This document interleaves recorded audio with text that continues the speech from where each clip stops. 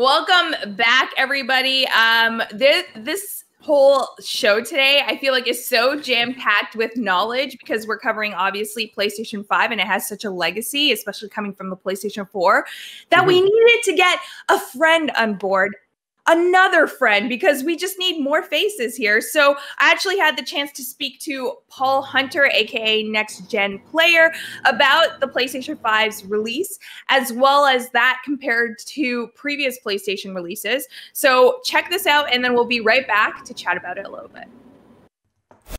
Welcome back, everybody. I am so happy because I have Paul Hunter, aka NextGenPlayer, joining me, and we're going to actually talk about the PlayStation 5 in comparison to the previous generations of PlayStation. Paul, welcome to the show. Thank you so much for popping by. Thank you so much. Really excited to be here.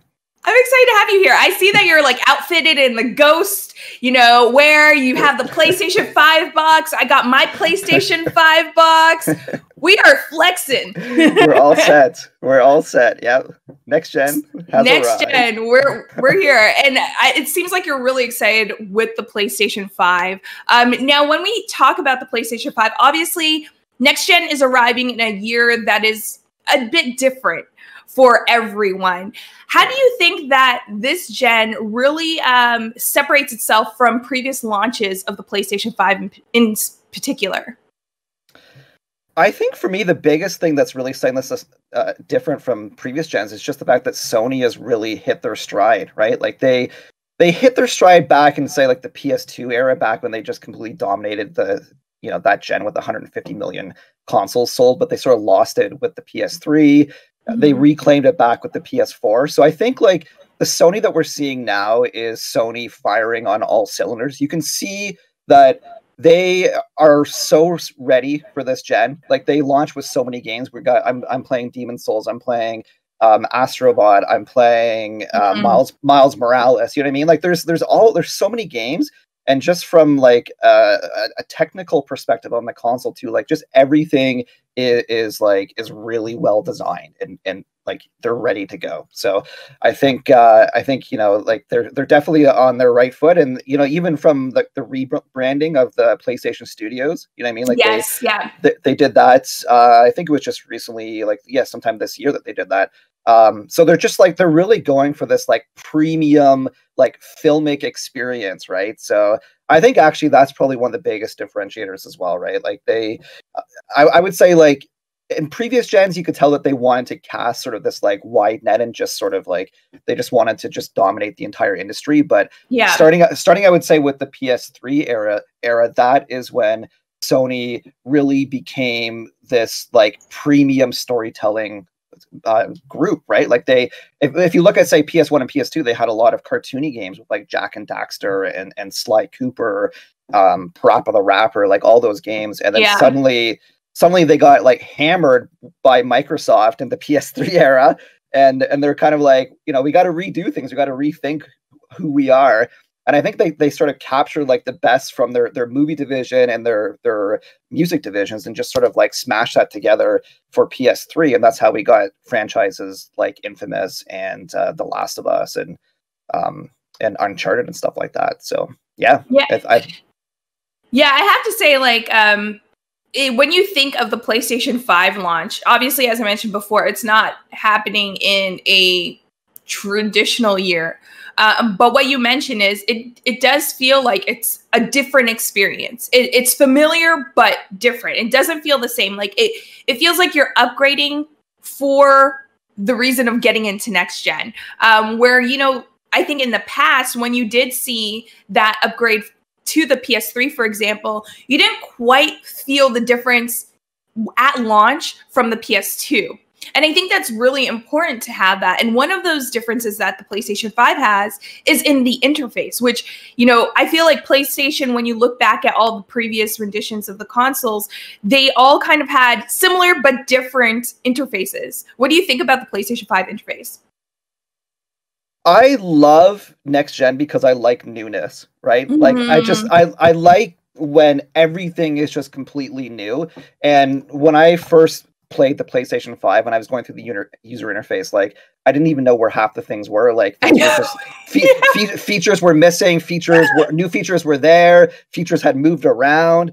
But I love it. Like it's almost like an Easter egg. Like when you discover like, oh, that's where that feature is, and like, oh, that's like they've improved that feature this way, right? It's really exciting. But I mean, like overall, it's such a slick and sleek presentation. Like you can absolutely tell that this user interface was built for 4K televisions. Like you've got basically like on the top row there, you've got all your games, and then like all this space like in the bottom 2/3 just shows like phenomenal graphics of whatever game you've highlighted. So if you've got like Miles Morales highlighted, you've got like a big picture of Miles in the bottom corner there, right? And if you switched over to Astro, same thing. Like it looks really good. I'm so used to having dynamic themes on PlayStation 4. Like I was constantly, Sony would like release some cool new one for like Ghost of Tsushima, and of course I've got to apply that. But it's like with PS5, I don't even know if I need to. Like the interface. No, don't say that. You need the theme. And I really think I like what you're saying here, because for me, you were like all for it at the beginning. For me, when I first experienced the UI, I was like, what the heck is going on? Because I'm a very, like, everything has to be symmetrical. So when you have the tiles at the top, they're in like the left corner as well. They're not like symmetrical, like just fully at the top. And instead at the bottom, like when you're in games, you could press the home button and then you see like the tiles for like your mic, your controller, your mic, going to home, all that centered in the middle. So it was very off-putting to me, but I do appreciate the fact that they do have that huge space for whatever graphics which, you know, I'm playing Spider-Man right now. So like for Spider-Man graphics for me, you could really see. And I think that is a direct reflection of the theme's success in PlayStation 4. They were releasing themes for like every big game, Final Fantasy VII, The Last of Us. And these were things that people were talking about on Twitter. They were trending because of their themes for Black Lives Matter, right? So I feel like this is a direct reflection of that. And hopefully we see those themes come back.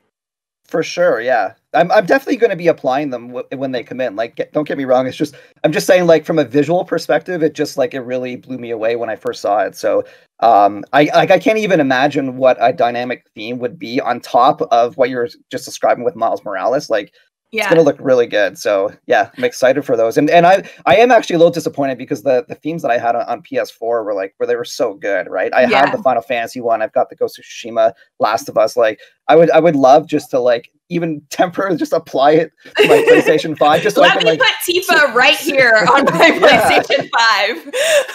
I know that'd be really cool. Speaking of the UI, do you think this is the best design for any PlayStation console that you've experienced for the UI? Good question. I would say, like, from the overall presentation, yes. But the thing is that I have noticed that there are still a bunch of features that are missing, right? So it's like that is kind of disappointing. Like, for example, like even something basic like applying folders for your games, I can't find it, right? Like I don't think it actually exists. I have like for PS4, I've got like, here's my Sony games, like here's my Ubisoft games, here's my like RPGs, like I've got everything like neatly categorized, and I can't do that on PlayStation, which is, you know, it's a little bit frustrating. So so there's that. And then like, you know, you can't get like 1440p resolution. Like there's just like certain things that are missing there. But the one thing that I did want to mention that I thought was like really, really good for the new user interface is that the PlayStation Store now is natively built into the user interface. Like that is a big thing, because like the PlayStation Store on PS4, geez, man, hot mess. It was a hot mess. Crashing and slow, and oh man, because I know like Microsoft, they recently redid their store and it was like lightning fast, right? Like everything just loads, and I'm just sitting there like, please, like PlayStation, like can we have this same speed? Like come on. And I think they've actually achieved it, right? Like it's like everything just sort of loads instantly fast now for the PlayStation Store. So yeah, thankfully they've improved that one big time. Yeah, I have to say there are those features that are missing. The PlayStation 4 store was horrible, and seeing that now integrated kind of makes up for those features that we would have expected to be on the PlayStation 5. But in terms of us experiencing the PlayStation 5, we do know that some people don't get to experience it because there are limited consoles at release. How do you think PlayStation handled pre-orders this time around compared to its previous gen of consoles? Oh, geez. I mean, well, the first thing is that, I mean, I've been around for so many gens. I've actually been around for every gen for PlayStation. And consoles have always sold out. It's always been a nightmare. Like, yes, it's like, bottom line, it's always been, there's never been a launch. I don't think there's ever been a launch of any console really that's been, unless it was like, you know, like I don't know, maybe Ouya or something that wasn't like super popular. But like, yeah, they're always sold out. I mean, like Nintendo Switch had shortages for a year, right? Like we had shortages for several years, right? So I think like we have to really recognize that just happens, right? And especially like as we move up to an online world and now we're buying everything online. Like I remember websites crashed last gen when I was trying to get the PS4 and the Xbox One.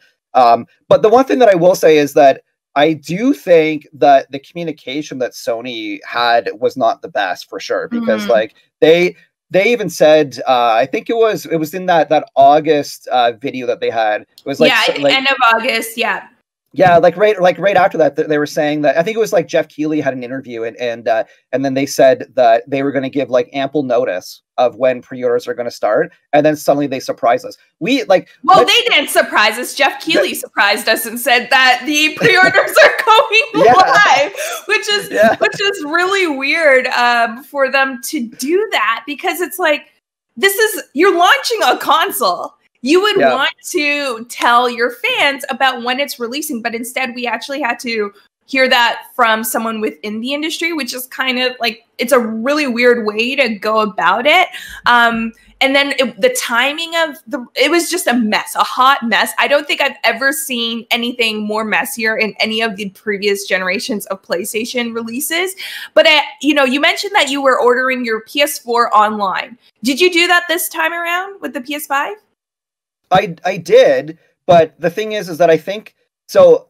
We're up here in Toronto, and the thing is that I personally think that there's obviously a lot less demand in Canada than there is in other places like the US where things like just sell it so fast. So I've actually been super lucky, because I just like, as soon as I find out that a pre-order happens, I've got like 15 web browsers open, and I'm like hitting F5 and refreshing. So like I got my Xbox Series X and PS5 pre-ordered like no problem, right? Like it's okay.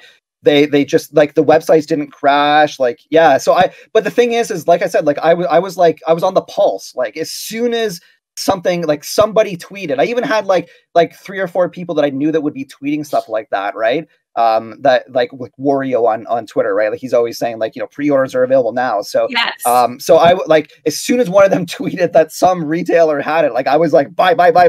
Oh, and the other thing too is like, I also like pre-entered all my information, right? So that's that. Yeah. Like I see people online that are just like, oh, like I lost it when I was like entering my credit card number. And I'm like, well, like this is the console launch. Like, even if it's just temporarily, put your credit card in there for one day, just so that you don't have to type it in. Because like even the 10 seconds of typing it in and 10 seconds to verify that you put it in correctly, you're going to lose your console, right? So where were you, Paul, when I needed that advice? I tried to pre-order my PlayStation 5 on like a huge retailer, and I was putting in my info, had it in my cart, pressed like, I was already in checkout. So I pressed next to like confirm, and the console was gone. It was gone. Like South Park, it was gone. It was not good at all. I was so upset with it. And, I understand people's frustration, because one thing PlayStation has been clear about is that they weren't going to produce a lot of consoles as they first expected. So because of the pandemic, they knew that they were producing less, as Xbox communicated as well. So I feel like people shouldn't be completely disappointed, although yes, it does suck. It's hard for me to say that because I also have a PlayStation 5, right? So I understand the frustrations if you did not get the PlayStation 5, but you're absolutely right. This happens every console generation where people are just losing their mind. The only difference this year is that we're not in a lineup to lose our minds together. We are instead at home. And I think that's the difference. Because we are home, we can't appreciate anyone else's sorrow to feel better, you know? That's a really good point. Really, really good. Well, because the thing is too is, you know, before you would have the online, like if we're looking at say like the PS4 or in the Xbox One launch, like you had the online retailers that said pre-orders are going to be available at this time. And if you didn't get your pre-order secured, you had the knowledge that you could just line up at midnight the night before the console's release and get your console, right? Yeah. So that was like, it was always like your default. It was like your crutch. If anything like goes wrong online, like you might have to spend 8 hours lining up, but you can get your console. But this time, if you missed out online, you couldn't get your console. All right, sorry. I know we're running out of time because your time is limited here. You're a busy guy. But I do want to ask you before we go, the PlayStation 5, the future of PlayStation 5, do you think it will outdo the success of PlayStation 4? Oh, that's another tough question here. That's a packed one. You know what? I think yes. First of all, I think it will. And the main reason why is because they had to rebuild themselves during the PS3 era. So when PS4 launched, like I felt like Microsoft and Sony were sort of like neck and neck because 360 was obviously firing on all cylinders, right? But now, like I said, like Sony's hit their stride now. They've dominated Europe, right? Europe is just like PlayStation nation. Even in the US, there's slightly more PlayStation fans now than Xbox, right? And that was like back in the 360 era, it was flipped. So they're gaining ground in the UK too, right? So if you look internationally, like Sony, the only spot really that I can see Sony not doing very well is Japan, because Japan they just don't like consoles anymore. They like Nintendo Switch, and they like their mobile and their PC gaming. So that's a little bit unfortunate, but the other thing too to recognize is like, look at the games that released at launch and look at the games that are coming out in the first year of the PlayStation 5. That's true. Final Fantasy, like you got Final Fantasy exclusive, you've got God of War, you got Horizon, you got Gran Turismo. The Gran Turismo is the most successful franchise that PlayStation has, right? They're gonna have games in the first 18 months that took PlayStation 4 like 3 or 4 years to create, right? True. So they're like, if you don't have a PS5 by the end of next year, like, whoo, we gotta talk, because there's some good games on the PS5 coming out and already out. So there you go. Everyone has the timeline in terms of when they should get the PlayStation 5, and that's the whole thing with next gen. I feel like for PlayStation 5, yes, you're still getting those exclusive titles at launch, but in a year from now, you're going to get so much more. So if you couldn't get your hands on a PlayStation 5 off the bat, even if you get it a year from now, when you could save up for it, you're still going to be playing all the games that everyone's going to be talking about. So I can't wait for the future of PlayStation 5. I know you can't wait, but we're just going to have to and wait for all the great games to play. Paul, thank you so much for dropping by. Where can everyone find you? Yeah, thank you for having me. Yeah, so you can find me on Twitter. It's at NextGenPlayer.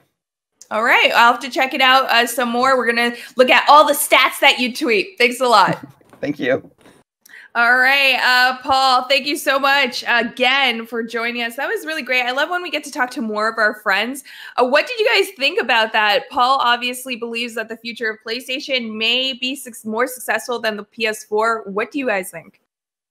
I would tend to agree with if they pretty much just did what they did for the PlayStation 4 era, now having all the upgrades that the PlayStation 5 does, then that alone will be enough to make it a bigger, better generation than the last one. But obviously they're going to do more than that, and we'll just have to wait and see what that will be.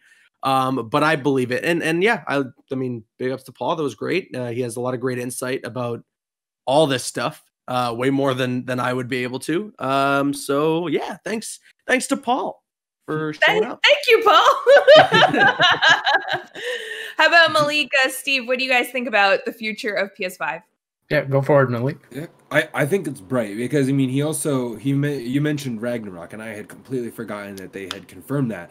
Do you guys remember how much every gaming outlet freaked out about how good it felt to throw Kratos' the hammer in his axe? People freaked out. People freaked out about that forever. Imagine that with haptic feedback. And then you got like Gran Turismo, where they're dedicated to making that an amazing driving experience. That with haptic feedback. There's just so many titles that got mentioned that just made me think like, okay, this is how they're gonna do it. This is how they're gonna do it. And like Horizon too. Imagine if they make every single robot that you fight and or ride feel completely different. And it's just PlayStation has really put themselves in a good position to be successful going forward. Yep. I can't believe also chat during that. Malik actually told us GT, that's his first time playing a Need for Speed game. I played Gran Turismo before I played Need for Speed. I was super into like the actual racing games. I still am. I before they announced the PS5, I was gonna spend $400 on Logitech's brand new racing wheel. So if that puts it in a little bit perspective, because they have this new wheel, it has kind of haptic feedback. It has an internal motor that helps it turn, and the gas pedals have pressure too. So there's a lot of cool things. But yeah, I think that PlayStation is in a good spot more so than PS4 to just really kind of dominate with, I think, some small features. They're doing a lot of small things right that over time will kind of make the brand. Because also PlayStation has a lot of titles that they can draw from to kind of bolster their portfolio. Xbox is still waiting for Master Chief. Like, they're waiting for him to come save them. So, I mean, like, I think the Xbox Series X is a great upgrade. I think that the PlayStation 5 is the step into the next generation. Let's not forget about Elder Scrolls. That's going to be exclusive. Let's not be a big one. It's coming. It's coming. That's going to be exclusive. Don't you put that evil out there. I can't. My heart can't take that. I'm telling you. That's a reality. Yeah, it's going to happen. I'm almost positive. As long as it's on PC too. That's another thing. There's a good chance, yeah. But yeah, PlayStation, like they got a good couple of years ahead of them, man. With Ragnarok, with Horizon, even just looking at the games that are out right now and the games that will be coming out in a year from now, it's a great lineup already. If you got the PlayStation 5, let's say this time next year, you're probably gonna have Spider-Man Miles Morales, Ratchet and Clank, Horizon 2, God of War Ragnarok, obviously getting it bundled in with Astro's Playroom and any other game that's cross-platform that you can get on the PlayStation 5 that'll come out between that time. Then we're not even considering like a Spider-Man 2 will be on the way. You know, maybe they'll do a God of War 3 down the line. You know, maybe we get a Ghost of Tsushima 2. Like, there is so much that they can do this generation that's just going to be insane for the PlayStation 5.